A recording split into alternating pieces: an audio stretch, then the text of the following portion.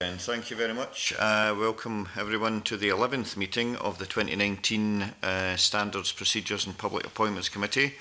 And so we go, agenda item 1 is on a decision on taking business in private, and our first item today is the committee to agree to take item 3 in private, which is a complaint report from the Commissioner for Ethical Standards and Public Life.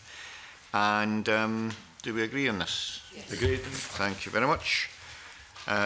Move on to agenda item 2, which is a decision on taking business in private, and for the committee to decide whether to take future consideration of the report from the Commissioner and the committee's draft report on the complaint in private at a future meeting, and also to decide whether to consider our work programme in private at a future meeting. Do members agree to take these items in private?